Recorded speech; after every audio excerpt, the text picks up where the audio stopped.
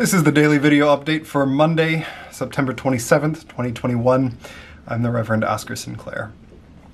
One last Soul Matters update, or Soul Matters prompt for this month of possibility, and that is this.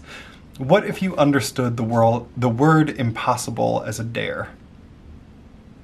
Now, like we talked about on Friday, if the range of possibilities is flattening for the world, if the really exciting stuff seems more possible and the really hard outcomes also seem more possible, if that's true for the world right now, then that's also true for the church.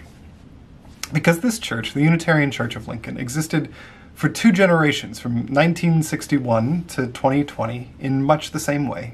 We'd tinker at the margins, but the basic model was pretty much the same through that 60-year span. So, what if you understood the word impossible as a dare? Impossible for a church to go online, impossible to rethink what we are, impossible to press on as a volunteer-based institution in year 2 of the pandemic, impossible to imagine that what we preach has meaning right now. Maybe so. But we've done all those things. We've done hard things together. We've done 1 or 2 impossible things together.